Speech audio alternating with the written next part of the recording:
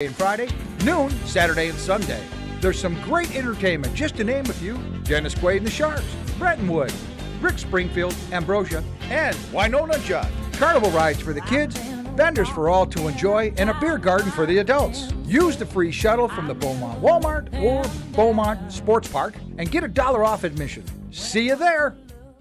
The Inner Voice Show is a dialogue between the host and the listeners about their relationships. This show is not an attempt to assess, diagnose, or treat any mental health or illness condition. Please consult your physician, psychiatrist, or psychotherapist for personal matters.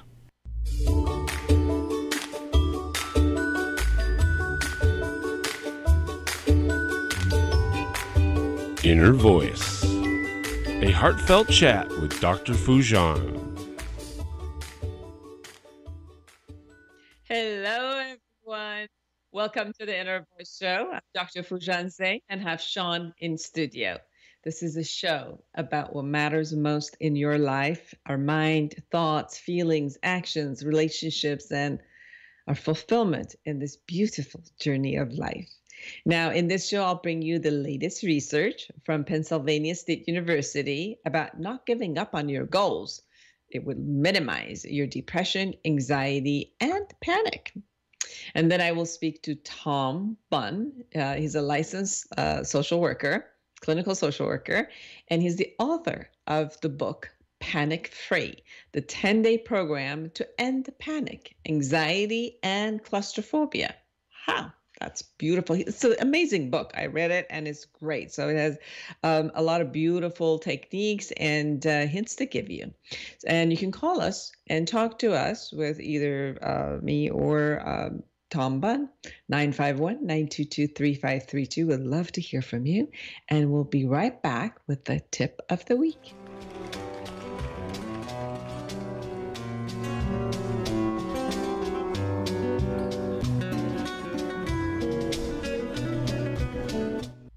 Join the conversation every Monday afternoon at 3 p.m. Pacific for Inner Voice Heartfelt Chat with Dr. Foojan. Dr. Foojan is a radio and TV host, international speaker, psychotherapist, life coach, and the author of Life Reset, the awareness path to create the life you want. She brings you the latest research and interviews with experts in the field of cognitive sciences. Anyone who loves to grow and create growth for humanity gets a voice on this call-in show. Inner Voice Heartfelt Chat with Dr. Foojan.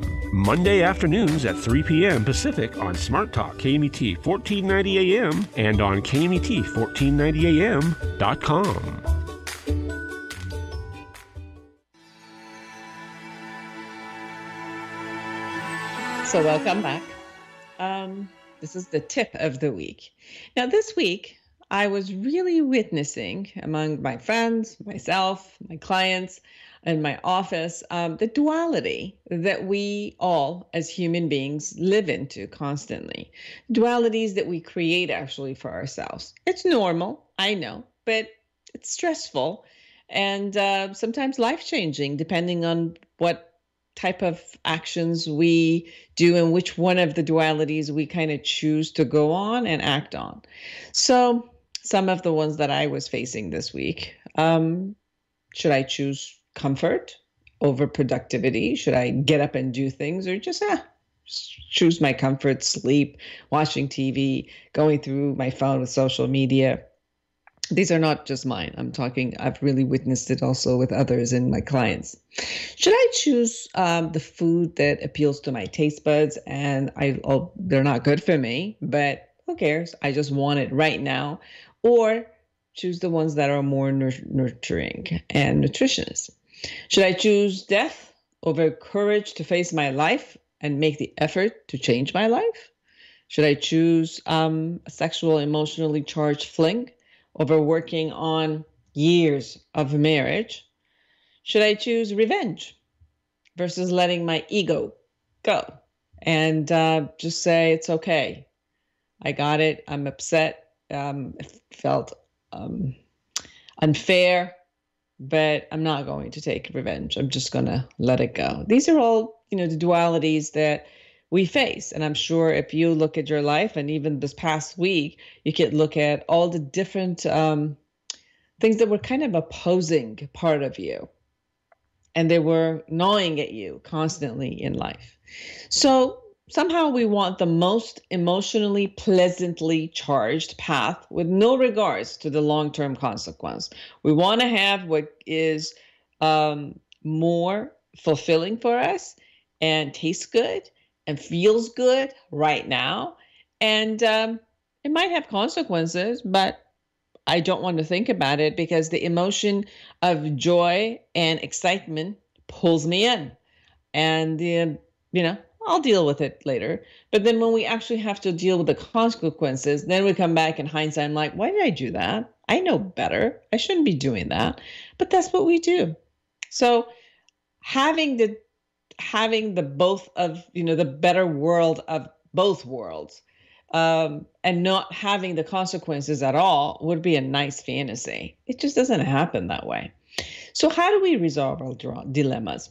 Looking at the benefits and the cost or the price of the consequence of each side. So kind of maybe even writing them down. I really like writing them down, putting them on a paper. And if you don't have to make that decision right then, you can even kind of keep writing for about a week. If you're in a restaurant and you have to make a choice right there, maybe you can't sit there and write it down. But with almost every other duality that's not imminent and you don't have to do it right there, you could take some time and take care of yourself. Look at the benefits of each side.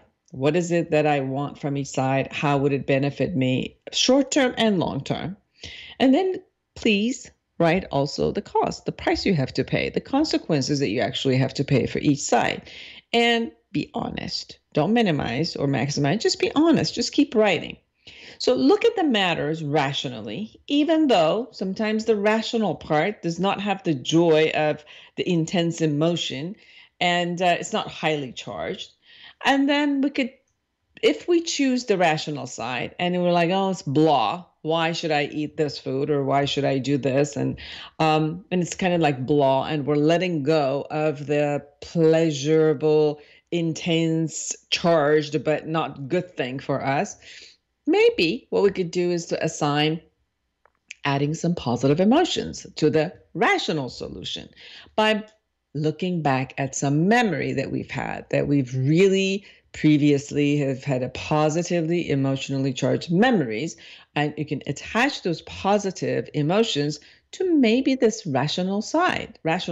So it's logical, it's okay, and then maybe we could add the good emotions to it. Then we can visualize the positive outcome and the effect that is there, and look at the benefits that if we just wait and do this rational thing that we said we were going to do, and attach the positive memories and feelings around it, and then kind of like throw it in the future and assign that into the future so that the future calls us forward. So we get excited about doing this.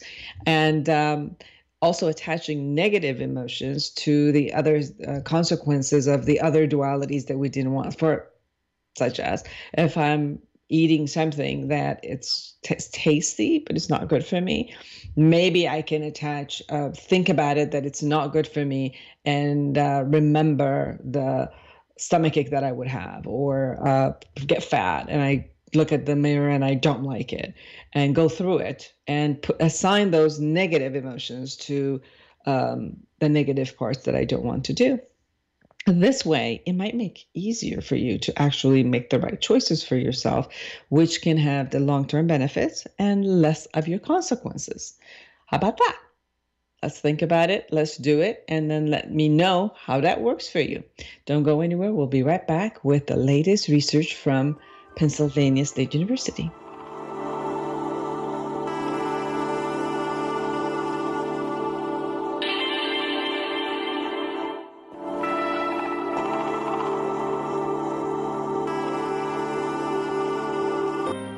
Hello, I'm Dr. Foojan, and I have great news for you. I'm offering a special time-limited offer to anyone who's interested in online therapy or coaching sessions. I've developed the awareness integration model, which allows in only 12 weeks to raise your self-esteem and confidence and let go of your thoughts and emotions that produce depression and anxiety for you. So call today to schedule your online session and save $600. Call me today at 818-648-2140. That's 818-648-2140. Or go to www.foojan.com.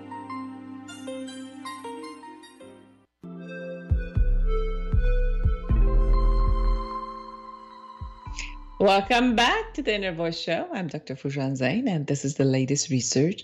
Now, people who don't give up on their goals, or who get better over time at not giving up on their goals, and who have a positive outlook, appear to have less anxiety and depression and fewer panic attacks.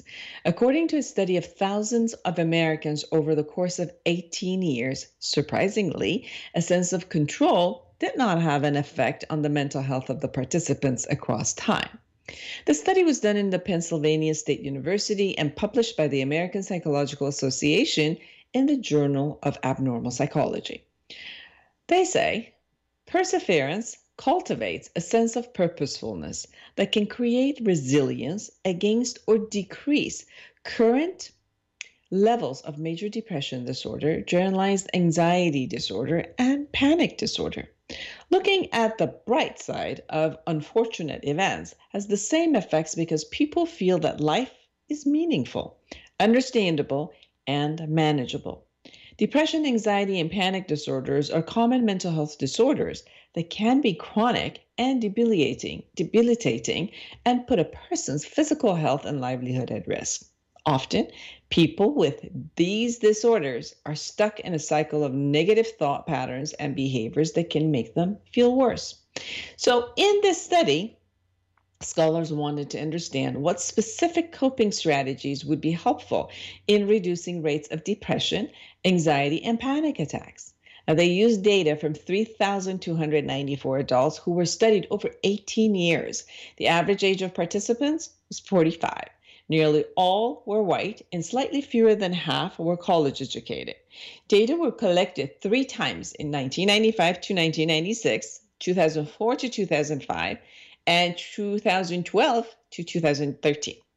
At each interval, participants were asked to rate their goal persistence, such as, when I encounter problems, I don't give up until I solve them.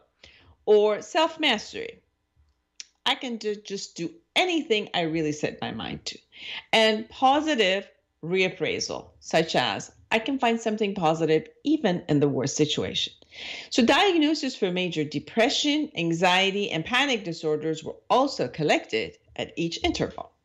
So people who showed more goal persistence and optimism during the first assessment in the mid-1990s had greater reductions in depression, anxiety, and panic disorders across the 18 years, according to the authors. Now, throughout those years, people began with fewer mental health problems, showed more increased perseverance toward life goals, and were better at focusing on the positive side of the unfortunate events. These findings suggest that people can improve their mental health by raising and maintaining high levels of tenacity, resilience, and optimism. Aspiring toward personal and career goals can make people feel like their lives have meaning. On the other hand, disengaging from striving toward those aims or having cynical attitude can have high mental health costs. Unlike in previous research, this research did not find that self-mastery or feeling in control of one's faith had an effect on the mental health participants across the 18-year period. This could have been because the participants, on average, did not show any changes in their use of self-mastery over time. It is possible that self-mastery is a relatively stable part of a person's character that does not easily change. Now, I have seen that across my work with people for 30 years, that Depression means having no hope for the future. So obviously, if you have a goal that is set up for the future and you're striving toward it, it takes away that hopelessness and helplessness that causes depression.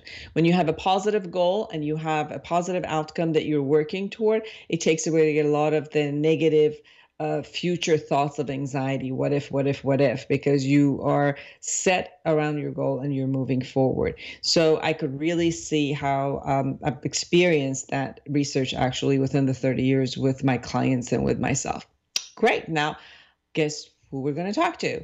Tom Bunn. He's a licensed clinical social worker and is the author of Panic Free, the 10-day program to end panic, anxiety, and claustrophobia, which is the result of his many years addressing flight panic in his role as an airline pilot. He's a captain. He's also a licensed therapist, regular contributor to Psychology Today, and a former U.S. Air Force captain who flew the Air Force's first supersonic jet fighter, the F-100. So don't go anywhere. I'm excited to have Tom Bunn. I'll be right back. You've got a new life now. You're free from our old ties. I can understand how was all I knew a lie. We could live all we ever dreamed if you just remember you love me. 'Cause I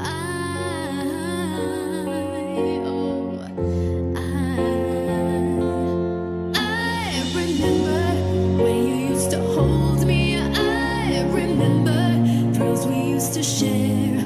We seem to be strangers passing by now. Oh, did you forget how we once cared? I remember when you used to hold me. I remember thrills we used to share.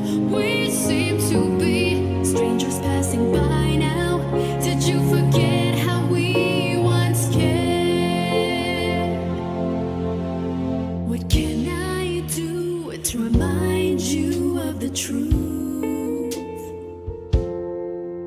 Who you really are and all that we've been through. Take my hand, feel what I feel. Find a memory and let it reveal. This dream is real. I remember. Have you ever wished you could just wake up one day, reach across your nightstand, and hit the life reset button? Let's face it, the struggles and frustrations of everyday life leave millions of women and men around the globe yearning for a new way. And the new way is right here in Life Reset, the awareness integration path to create the life you want, by Dr. Foojan Zeine. You can get it now at Foojan.com or Amazon.com. Life Reset, the awareness integration path to create the life you want. You deserve it. Hello, I'm Dr. Foojan, and I have great news for you. I'm offering a special time-limited offer to anyone who's interested in online therapy or coaching sessions. I've developed the awareness integration model, which allows in only 12 weeks to raise your self-esteem and confidence and let go of your thoughts and emotions that produce depression and anxiety for you. So call today to schedule your online session and save $600. Call me today at 818-648-2140. That's 818-648-2140, or go to www.foojan.com. Join the conversation every Monday afternoon at 3 p.m. Pacific for Inner Voice Heartfelt Chat with Dr. Foojan. Dr. Foojan is a radio and TV host, international speaker, psychotherapist, life coach, and the author of Life Reset, the awareness path to create the life you want. She brings you the latest research and interviews with experts in the field of cognitive sciences. Anyone who loves to grow and create growth for humanity gets a voice on this call-in show. Inner Voice Heartfelt Chat with Dr. Foojan. Monday afternoons at 3 p.m. p.m. Pacific on Smart Talk KMET 1490 AM and on KMET1490am.com. You're listening to Inner Voice. I'm Dr. Foojan Zeine, and I am so excited to speak with Tom Bunn, the author of Panic Free, the 10-day program to end panic, anxiety, and claustrophobia. I want you to all see this book. Welcome to my show, Tom. Thank you so much. I'm really happy to be here and get some word out that we can fix panic a lot better than we used to be able to. Yes. So first, let's tell people what panic is. So let's do that. And this comes from your book, page 10, everyone, page 10. So before you start, is tell you a little bit about the symptom of panic. Don't panic as I'm giving you the symptoms of panic, though. Palpitation, pounding heart, accelerated heart rate, sweating, trembling or shaking, sensations of shortness of breath or suffocation, feelings of choking, chest pain or discomfort, nausea or abdominal distress, feeling dizzy, unsteady, lightheaded, faint, chills or hot flashes, numbness or tingling sensations. I see a lot of that in my clients. Feelings of unreality, derealization, feelings of being detached from oneself, fear of losing control or going crazy, fear of dying. So these are the symptoms. And you decided to write about it and actually work on them because you were doing a lot of the fights and teaching people, and they were panicking. Yeah, the main thing that for fear of flying is fear of panic attack on the plane where you have no way to get out and you're stuck with it maybe for hours. The things that we were trying to do originally using CBT, people who started to panic on the plane, at least, when they started to get revved up, they didn't have any cognition available to do any of our cognitive tools with. So it became pretty obvious that if we were going to fix it, it was going to have to be something that would work automatically. Yes. So there were other people who had the same notion. One therapist tried thought stopping with a rubber band on your wrist, snap it, and whenever you have an anxiety-provoking thought, so that would maybe inhibit the thought. And I thought, well, what about something a little bit more sophisticated, such as redirecting thoughts? So let's say that as soon as you think about your plane taking off, you shift your thought automatically, habitually to some big deal that you've done. And I had a person who was a marathon runner. So I said, okay, every time I give you this hand signal, I want you to go step, step, step back to running the marathon. So I'd say, okay, the plane's taking off, and then I'd give her the signal. She would go to the marathon. The plane's landing. So we would do 20 or 30 scenes from a routine flight, link it to quickly to take her to running the marathon. She did okay, but I tried it with other people. It didn't work. Then I had a woman who says, I'm going to link it to nursing my child. And I thought, you got to be crazy. You're going to get on the plane and think you'll never see your child again. She called back a week later, said she had an absolutely perfect flight. Wow. And I figured it was just a fluke. But it happened again and again. And finally, I figured I got to check this out. Something's going on here. But we're getting better results nursing a baby than anything else. Sue Carter, who's a big expert on oxytocin in the U.S., had discovered at about this time that when a mother nurses, she produces a huge amount of oxytocin, which continues all the time that she's nursing. It's nature's way of making sure that halfway through she doesn't get anxious and figures she should do something else, just shuts down the fear system.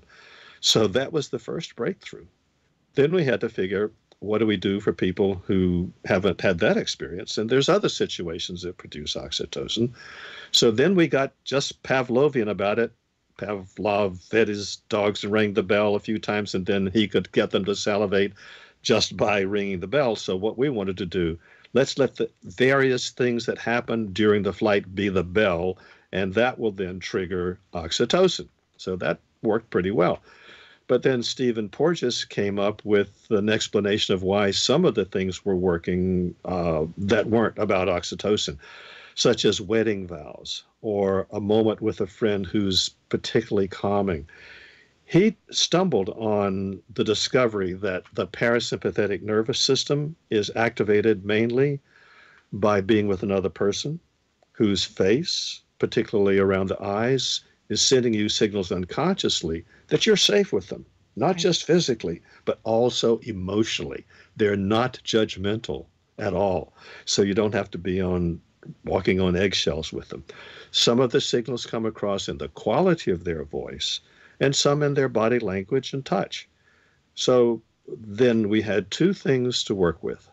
Oxytocin that shuts down the fear system, and using the parasympathetic nervous system, the calming system, by linking the things that happen on the plane to the face, voice, and touch of a person who's safe emotionally and physically to be with. So let's go over this a little bit just to open it up. One of the reasons that panic starts is that... Well, yeah. Go ahead. Well, the amygdala. Yes. It's a pretty primitive device. Even it seems like it's not really very mental. It's just kind of a knee-jerk reaction. It reacts to feelings of dropping, S-shaped things on the ground that might be a snake, and to anything it does that we don't expect, anything that surprises us. So there's a lot of things that happen that we aren't expecting, that we're not used to, that will fire off the amygdala that are perfectly safe. So according to Porges's looking back at how this all developed, he says that a couple of 100 million years ago, the most advanced creatures were reptiles, such as dinosaurs. Like a Tyrannosaurus rex, huge creature, has a brain about the size of a dog. Not a lot of smarts, but the amygdala, that was the key thing. When this huge creature would see some change, the amygdala would react, produce stress hormones. Stress hormones cause the urge to run, off he goes. Nothing standing in the way. Then, when mammals came on the scene, the brain got bigger. Now you got a thinking part of the brain. So now when the amygdala fires off, the thinking part of the brain is also activated by the stress hormones, wakes you up. And so the thinking part of the brain says, hold off on that running, let's take a look around and see if we really need to. Big advantage. So that's kind of where we are. But on an airplane, at least, when the stress hormones are released, maybe by a noise or by the plane feeling like it's dropping, you don't have much information to tell you that you're okay there. And sometimes also on the ground, it seems like the information that the person gives themselves looking at the future and the negativity that might happen, they can't turn it off. And I know that in your book, you also had a place that says, what is the distinct difference between how our body reacts into a real fear versus a perceived fear, where when it's a real fear, it has one shot of the adrenaline and just waits for you to act upon that, whatever you need to do. But then when it's a perceived one, because there's really nothing out there and it's your own brain activating and kind of hallucinating all of these things, that it keeps shooting up these chemicals in your body, and your body gets overactivated with all of the chemicals that are coming in, so that, the sympathetic response is acting, and you can't really stop it until you tell yourself, or with different versions of what you're offering, to bring back and activate the parasympathetic, which is telling your body, okay, danger is gone, it's done, and you can calm down right now. But what happens, it seems, is when you get an anxiety-provoking thought, that produces hormones, stress hormones, which tell you, hey, something's going on, which makes you think about what may be dangerous, which causes more stress hormones. So you get this vicious cycle that people get into. And for example, if a person has pounding heart, they might think, well, it's probably nothing, but they could also imagine it's a heart attack. Yes. Now, if the stress hormones shut down reflective function, our ability to recognize that we may be imagining something, a person then experiences the pounding heart as a heart attack. So they're sure that they're having a heart attack. And the next thing is they can't escape, they can't run from it. So there's your panic attack. Yes. Life-threatening situation, can't escape, there you go, panic. Yes. So one of the ways that I used to work with panic attack, and it actually worked. But when I read your book, I'm like, oh my God, awesome. I'm taking yours. It's that I used to, I've done hypnosis for the past 25 years. And a lot of this kind of shifting and assigning something which is positive, with emotion that are positive in the future. And, taking them to the worst case scenario that they have, and then calming them down and bringing them in a transition into a great place. Even with fear of flying, I've had a lot of clients with fear of flying, which I did exactly the same thing with guided imagery and hypnosis, and, installing all of the like positive thoughts in there. Yeah. And it worked. But one of the things that I think is brilliant about what I read about your work was this concept of safety, that obviously in the way that I was doing it was also creating safety. Yeah. But this element of the love, acceptance, caring that creates that visual and let's say kinesthetic type of visualization of someone that is a friend, someone who's a loved one, a memory of that. It brings such an instantaneous level to our body. I could really feel like you don't even have to work that hard. Like, shows up immediately. Well, that's what happened with the guy who discovered what we're talking about. He was doing study on heart rate variability, Stephen Porges, and he had his subjects hooked up, and sure enough, he did what he expected. When they breathe in, the heart goes up. When they breathe out, the heart rate goes down, regulated by the vagus nerve. But he got a surprise. Some of the people hooked up to his equipment, a friend would walk by, and their heart rate went down. He thought, what's going on here? So that's how he got interested in this. And now he took that into what he calls the social engagement system. Because let's say you meet a stranger, and your first impulse, because of the stress hormones being released, is, I need to get out of here. But your high-level thinking says, they look okay. So that kind of creates a little tension. I feel like I want to get out of here, but I shouldn't be. I'll hang in here. But if you start talking with the person, and you start picking up the signals that Porges is talking about from their face and their voice, that he says he doesn't call it perception. He calls it neuroception, because he says you don't perceive it at all. The only thing is it has an emotional effect, and it calms you if the signals are good. It does.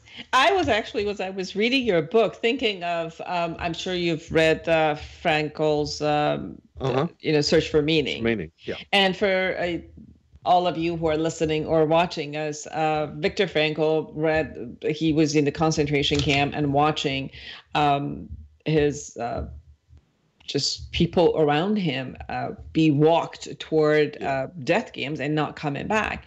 And he started looking at what is going on around him, that some people were panicking and some people were okay with all of that. And part of what he was talking about is the meaning that we give life and all of that. But the part that I was looking at is, well, for him, a lot of these stories that people created meaning for were actually looking at their loved ones, looking at going back and, holding on to their children or their family member who were waiting for them.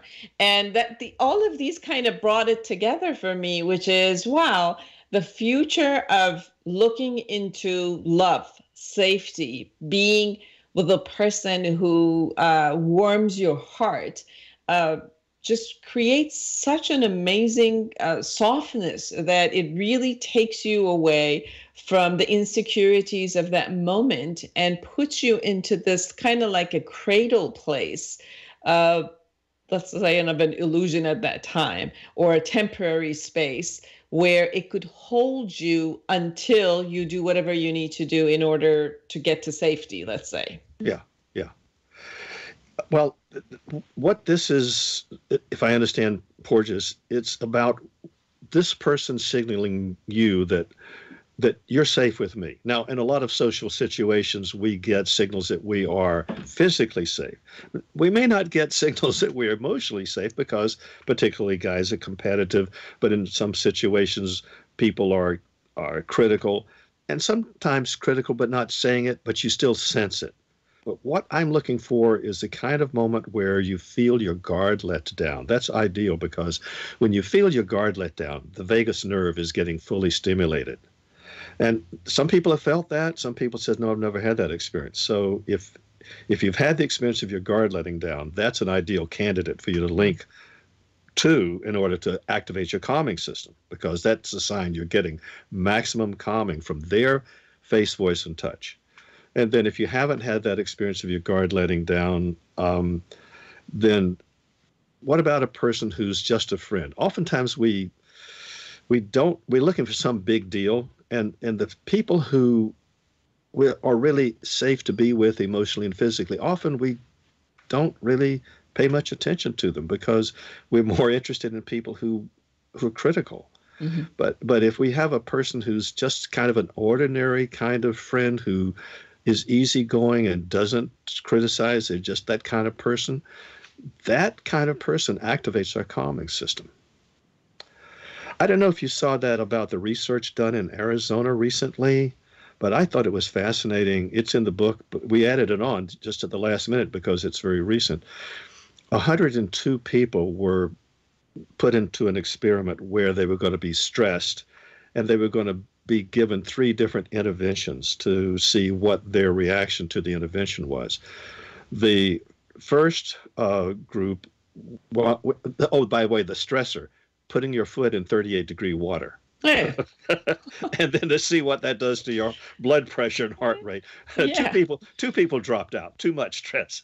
Anyway, but the first group, they said, distract yourself by thinking about what you were doing today.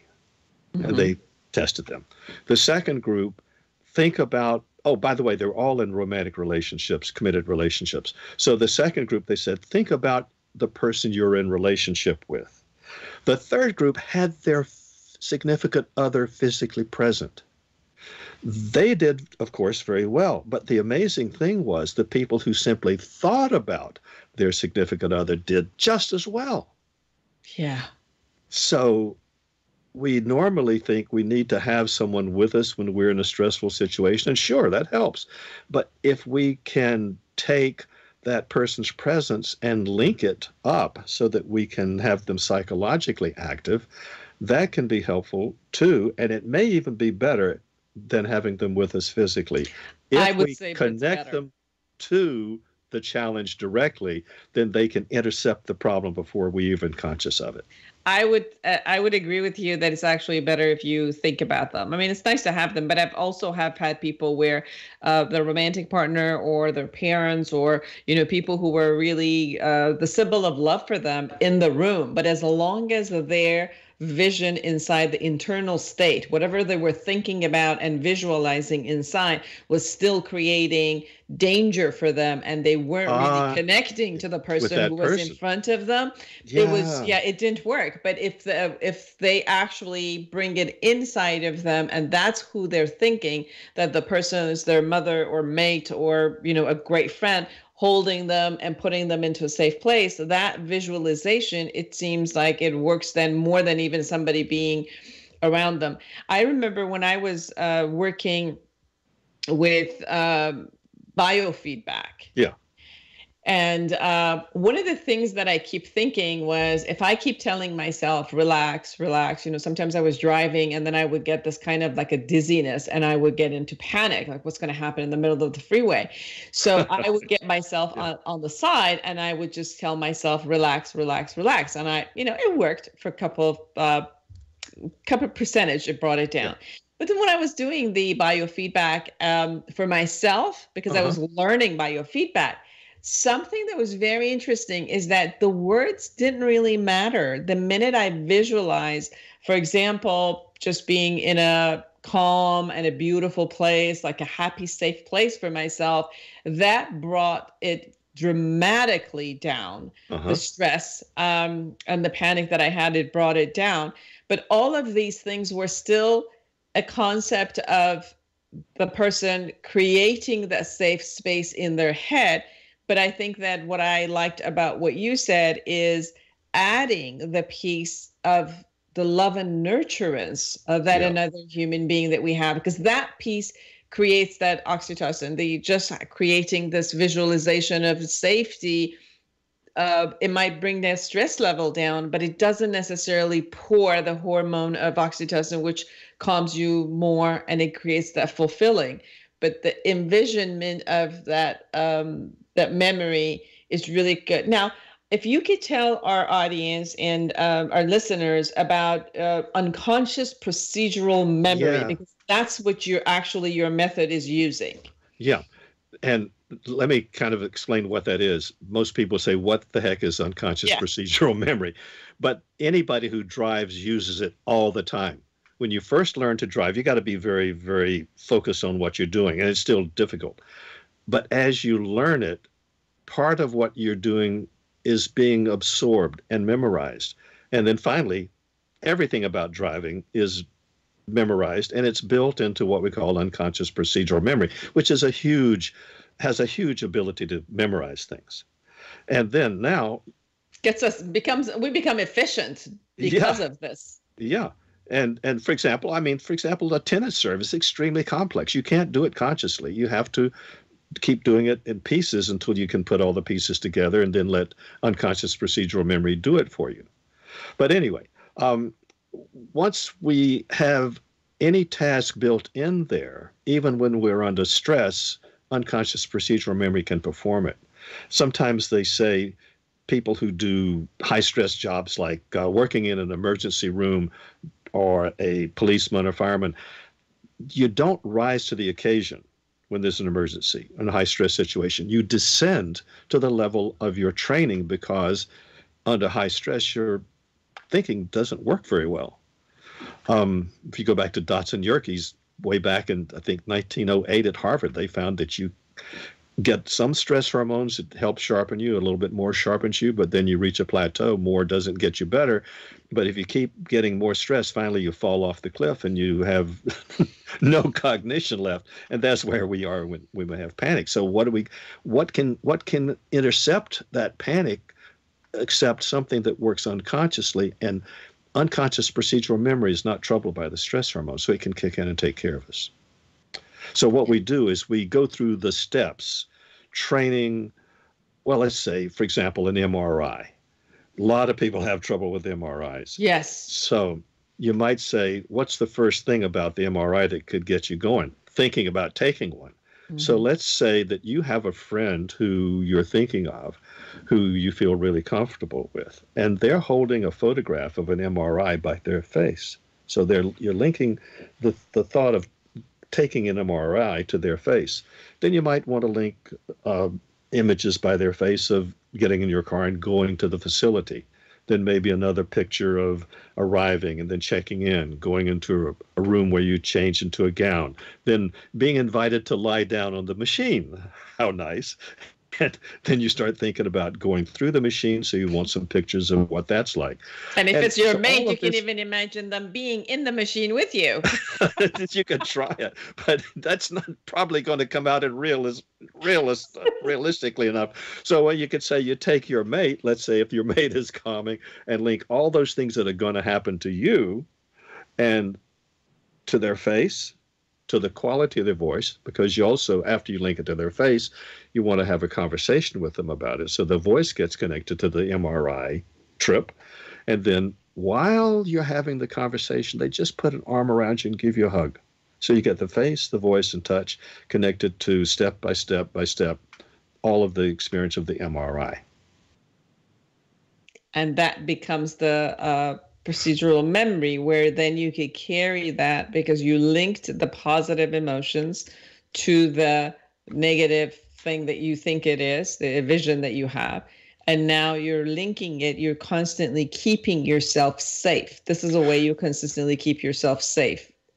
Well, it's kind of, you say positive memory, but what I'm thinking of it's the three things that activate the calming system. You want the three things that activate the calming system to be linked to the challenge. Mm-hmm. And that's face, voice, and touch. Face, voice, and touch. Those are the three things that you want to bring into the vision and attach it to whatever it is you're going through that you think at that moment is not safe and is dangerous. So, yes, so we can link it to something we know we're going to do. But sometimes we get hit with stress unexpectedly. So, what I'd suggest a person can do, and listeners can just take this and go with it, for the next few days, instead of trying to keep stress out of mind, look for it so you can pick it up at the lowest possible threshold. And immediately, before you do anything else, imagine your best friend just walked in the door, says hello to you, comes over and gives you a hug. So do you see you get the face when they come in the door? You get the voice when they say hello to you, that special quality of the voice when they greet you, and they come over and give you a hug. So there's the touch. Now, if this happens, if today you have enough stress that you get to practice this 6 or 8 times, same thing tomorrow. In just 2 or 3 days, this is going to become a program, so that every time you get revved up, you get calmed down. So let me ask you something. So if somebody already has had an experience and it created panic for the first time, and then usually they have panic attack over panic attack, because if once one person had a panic attack, the rest of it is going to be the fear of the panic attack that keeps showing up. So one of the ways that your book works, everyone, Panic Free, the 10-day program to end panic, anxiety, and claustrophobia by Tom Bunn. This is who we're talking to. If in your book, it talks about the 10 steps that you could go systematically and practice this before the next panic attack, before the next time you're going to go face, for example, the flying or going into the MRI or going into a situation that creates that. And but if someone finds themselves in the middle of a panic attack, so it's not your regular symptoms that you know, it's not your regular phobias that you actually know what you're afraid of, but a generalized anxiety that turns into a generalized panic where the person just panics without knowing what's coming on. How would you tell our listeners and audience to handle and take your techniques to that panic attack? Well, our lab has been at 30,000 feet. People who I've been working with, experimenting with, and this is what we've been doing for quite some time. When we do the linking exercise, and we're talking about panic, as you know, just thinking about it can get you kind of revved up, maybe even cause a panic attack. So we use cartoons. Cartoon characters get into terrible situations that we can't see any way they could get out of them. And yet they do. There are no, so far as I know, dead cartoon characters. So what we do is we take those main things that people feel in panic, and so that pounding heart doesn't lead to hyperventilation, which leads to sweatiness, which leads to derealization or whatever. We want to take each of those elements as if it's a completely separate entity and link it up using as if it's in the experience of the cartoon character. So, for example, pounding heart. Clark Kent gets on an airplane in his business suit, looking like a nerd with his glasses on, and he's thinking, hey, if anything happens to the plane, no problem. I'll just become Superman and grab the plane and put it on the ground, and everybody will say how wonderful I am. You know, I kind of think, I hate to say this, but I hope something goes wrong with the plane so I can show off. So he gets on the plane all confident, but when the plane takes off, suddenly he goes into a state of panic because he realizes he can't become Superman. All of his powers have been stripped out of him because someone on the plane has kryptonite on them. So he starts to panic. Well, let's say he has the whole thing, but use him for pounding heart, because cartoonists show pounding heart with big red exclamation marks drawn on the chest. So he's got a blue business suit on, so it's perfect just to put those red marks on his business suit. And then alongside the chest, they put some vertical lines spaced slightly apart, a couple on each side, to kind of show the chest is expanding, contracting. You've probably seen this in the cartoons. And so the idea is that's your cartoon. Superman, Clark Kent actually, having a panic attack because he can't become super. So you put that cartoon by the face of your friend, right by them. So you link it to their safety signals. There's poor Clark Kent having a terrible time. Then talk it over with your friend And then while you're talking it over, they give you a hug. Mm. Okay, now we go to hyperventilation. For that, we use Popeye. You'll see why in a moment. Popeye gets on the plane or wherever it is, and he starts to get edgy, but he's a macho guy. He doesn't want to blow his cover and let Olive Oil, who's with him, to realize what a wimp he is, really. So he figures, better have a can of spinach, reaches into his pocket, fumbles around, can't find the spinach, reaches deeper in, and he realizes, oh, no spinach. His hand goes out the bottom of his pocket. It's lost. So now he starts to panic, and he hyperventilates. Now, he's blown his cover, so he now needs to turn to Olive and get some help. What else can he do? So he wants to show her what's going on. So he takes his hand and puts it on his long, skinny neck, his huge fist on his long, skinny neck, and he starts to say, Olive, I'm having trouble breathing, but he's getting more and more tense, so it comes out, Olive, I can't breathe. So there's your cartoon. So you put that by your friend's face, mm-hmm. and then talk it over, and then get a hug. Mm-hmm. And yeah, well, I still like that. It's amazing. What I'm hearing from you is that panic attack overall is the state of imagination where it takes itself into a very dangerous zone. So you use the same imagination force that the person is using mm-hmm. toward negativity and danger, and making it into the cartoon figure where it minimizes the type of morbidity or the significance of it, and mm-hmm. that it brings it into a comedy, it brings it into humor and lightness. And then you add that to the figure of love, affinity, connection by the face, the voice, and the touch. And in that way, you're bringing these two together. So for that person to be able to deactivate their body in a way that they're calm and hold their imagination into a mm-hmm. beautiful place until the panic is done and they actually can look at reality as is versus what they made it to be. Exactly. Awesome. So last words mm-hmm. for people. What is the most important thing that a person in the midst of panic attack needs to know? At that point, it doesn't matter. There's not anything you can do. You got no cognition to use. The best thing you can do is when you come out of it, say, I don't want to do this again. Okay. What I need to do to not panic is to get my unconscious procedural memory to take care of me when I am fried cognitively. Beautiful. I've got to train it. Yeah, I've got to train it. Where can people find you and your book, Panic Free, the 10-day program to end panic, anxiety, and claustrophobia? This is an amazing book. Actually, the irony of this is I was reading it while I was on a flight to Seattle. And it was a beautiful read. It's easy read. It has amazing exercises. Tom takes you to step by step in how to go through this book and practice it. And it's really, really awesome. Tom, where can people find you? Well, you can get it on Barnes & Noble, on Amazon, or my website is panicfree.net. Beautiful. Thank you so much for coming to our show. And I learned a lot from your book, and I'm going to use it in my office with my clients. I love this part. I'm definitely going to add that piece to what I already do. And for all of you who were with us, create an amazing life for yourself and everyone around you, especially now you've learned a panic-free one. Talk to you guys next week. Bye-bye.